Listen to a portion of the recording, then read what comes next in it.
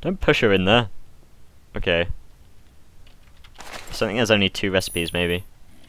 Let's have a look. Yeah, looks like it. Okay. Enough of that. So, yeah. 3 gunpowder, it looks like, which is, I think, the standard recipe for it. You need 3 gunpowder. Actually, that might be less, actually. Let's have a TNT. I think you need 5 normally, maybe. Yeah, it's normally 5. So that's actually pretty good. So there's actually a few ways of actually crafting this. You can use coal dust, saltpeter. Never used saltpeter before. Saltpeter ore. I don't think I found that. Yeah. So there's that. You can use it using powdery combs. I'm not sure how I get them. That might be my rocky bees actually. Have to see about that in a bit. Honey drop. Okay. Otherwise, what we'll need to do is create a soul shard, I believe. And basically, using these, you can, if you kill enough of a mob, it will create like a spawner, and you can use that. Well, you can kind of trap the souls in a spawner. So you can create like a farm. You can farm mobs pretty easy using it, which is great. But you need like soul forge and all this fancy stuff. It's not too hard to get started, but I'd like to do some stuff beforehand. I don't think I showed you guys this either. I might have done. I basically just literally like improved these steps here.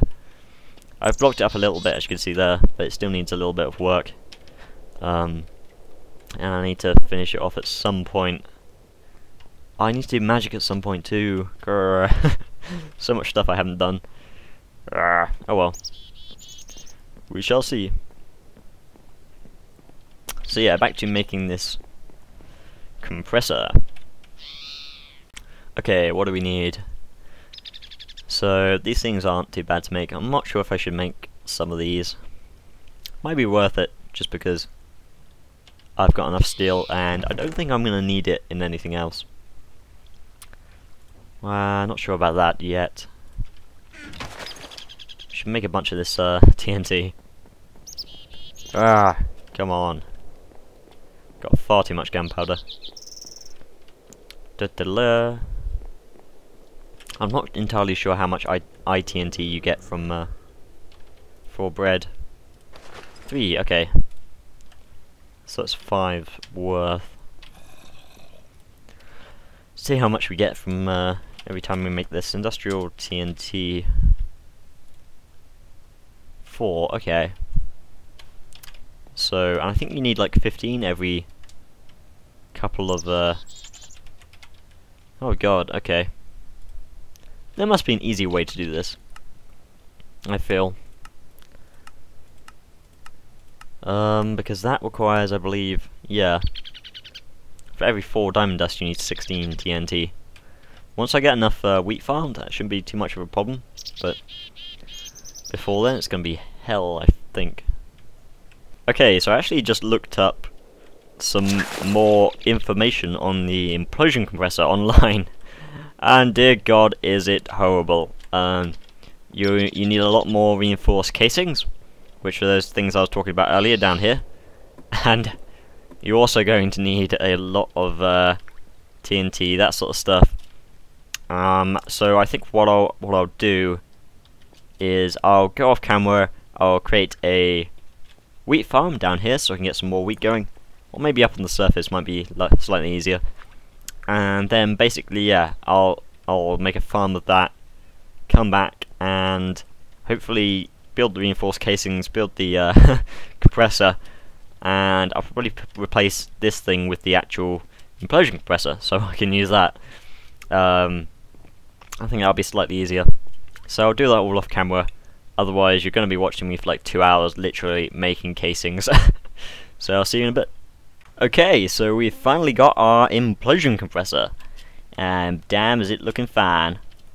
Look at that thing, and I've already got it churning out some diamonds. Unfortunately, this doesn't require a lot of energy to run, like pretty much not at all. You can see most of these recipes, 640 EU, it's a pittance really. So here's the recipe for diamond dust. The problem I'm having at the moment is the industrial TNT is very costly. If we look at that, it's 3 TNT makes 4, and you need 16 per, I think it's 4 diamond dust? Yeah, 4 diamond dust, and that makes 3 diamonds.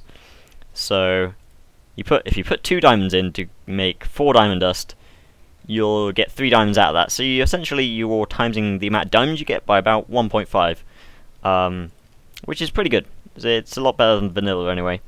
The upgrade that I want to get, which is going to use the, I think it's called the industrial grinder or macerator, the one I was talking about in the very beginning, which is going to be there. I haven't actually managed to make all the parts for it yet, because it's kind of really expensive. That will increase it to, I believe, I did the maths, and it was something on the lines of about 2.25 diamonds per ore, which is really good. It still requires this machine here, but you get like a diamond when you first macerate it, or kind of whatever thing you'd call putting it in there is stuff. So that's fairly good. But yeah, as I was saying, my main problem is the iron TNT, because I'm going to need 12 TNT to actually make essentially 3 diamonds. So the way I've been getting TNT at the moment is I'm going to her and I'm trading bread, which is made out of wheat, for gunpowder. Then I'm trading gunpowder for TNT, and yeah, finally I'm trading these TNTs. Well, I'm using these TNTs to make ice TNT. So it gets a little costly pretty quick. As you can see, I need 12 of these TNTs, which is about 36 gunpowder, 4 times 36 for the bread, times 3 for the wheat. It's gonna be pretty damn large. Yeah. So I managed to do it once, but probably using some of the gunpowder I got for creepers, so not really counting. In here, this is meant to be stopping at the moment, but some of the trees are still growing from the saplings. I've stopped this at the moment because I was just getting ridiculous amounts of wood from here. I cleared most of this out, and I've still got like stacks and stacks and stacks. I'm not really wanting for charcoal much again. As you can see down here, I've got a MFE hooked up to a generator. That's taking some energy from an extra water-like mill farm I hooked up over here, the funky glass panels. But most of the energy is coming from just charcoal I've got from this tree farm here. I want to automate it, so it'll take the logs out of here, it will smelt them, and it'll use that for power if this isn't emitting. If it goes below half, which I think I can do with that icon there, you can emit a redstone signal if it's below half, so I can use that to control how much fuel is going to this generator, so it should keep it up and running. Which means the only kind of thing I have to put into this system is the hummus, which is really easy to make, and hummus keeps it going. One hummus will do 1 tree, so it will keep it going for a long time. I've actually run out at the moment, that's why I stopped it. Broke the connection here. And over here is my wheat farm. That has not actually been producing that much wheat, I have to say. Mainly because when I started out I only had a few seeds, so I've been pretty much re-putting the seeds in from here. And yeah, so it will get faster the more it's been planted. My plans at the moment to increase the yield, which I'm getting from this farm, is yeah, is to make something called a forester. And what a forester does is you supply it with some, I believe it's called catalyst. Oh, I can never smell it right. Okay, forester. Pretty expensive, but we got the diamonds from the, yeah, we got the diamonds from that thing back over there. So, which I can't remember the name of. And this is fairly standard. So, yeah, you pretty much make this, and then you supply it with something called catalyst. I don't know if I think you might need to supply it with the energy too, that's not really a problem. Which is pretty easy to make. You can make it using cans. The recipe I'm going to use, I believe, is this one here, which is bone, fertilizer I've made before for the hummus. It's really easy to make. Bone, get off skeletons. I've actually got a skeleton spawner hanging around that I stole on my adventures. I think I stole it from a dungeon, can't remember. But yeah, cans, really easy to make, just tin. I've got a bunch of tin at the moment. So much tin, you would not believe. I've been mining deep in the deep levels, and I have found so much tin. The problem is I have not found enough copper, and copper is the main ingredient in bronze. It's been quite a trouble. As you can see, I've just been mining recently here. And basically, the ore spawning rules have sort of changed a bit. So, because I was looking on like forums saying like, where's all the copper gone? And they were like, dude, the spawning rules are different. Look above level 30. And so I looked a little bit above level 30, and I found a little bit, not too much, but enough to sort of get me going. Then I looked about level 45, and it seemed to increase about there. So I've been mining on that, and it seems to be okay. I still don't get as much copper as I do get tin. I get lots and lots of tin. But it's enough to kind of keep me supplied. I did have two funny mishaps on my adventures. First was when I was building this, and there was a bunch of centaurs outside here. They're like horse lady people. And you won't know this probably, but they have really long knockback. And so I was fighting one over here, and she knocked me back down here. And I thought this was just like a hole in the ground, so I was like, okay, I'll wait for her to walk over here, and when she comes like over here, I'll just hit her from below. So she came over here, and I was like, rah! And she hit me with an arrow, and I got knocked back all the way into this lovely chasm here. As you can see, I pillared up with gravel.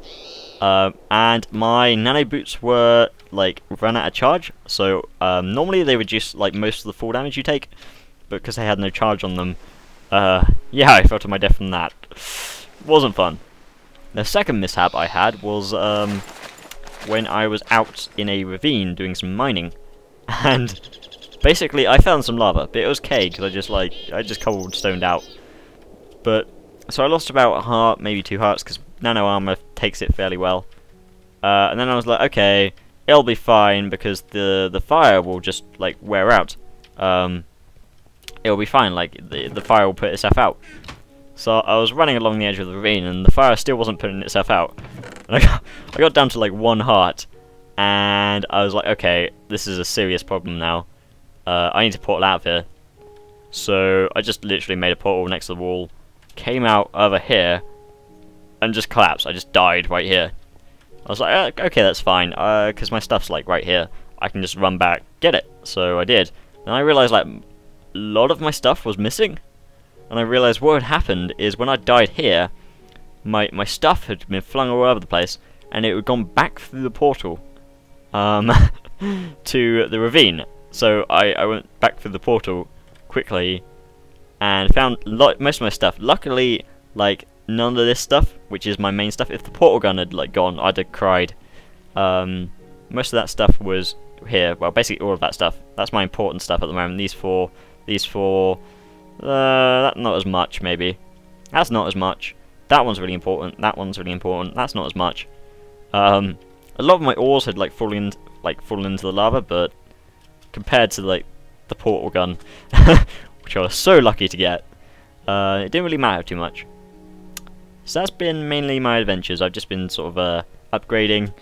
I'm still thinking about whether to like bite the bullet and get solar panels, even though I think like solar panels are sort of cheaty, because you can basically like once you get the advanced ones, which aren't too hard to make to be honest, everything becomes so much easier. Advanced solar panel, I believe they're called.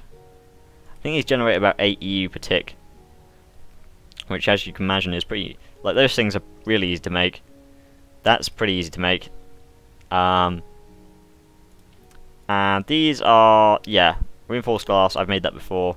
Irradiant uranium is just, I believe, refined uranium, which is just uranium in a compressor with glowstone dust. So that's pretty easy to make.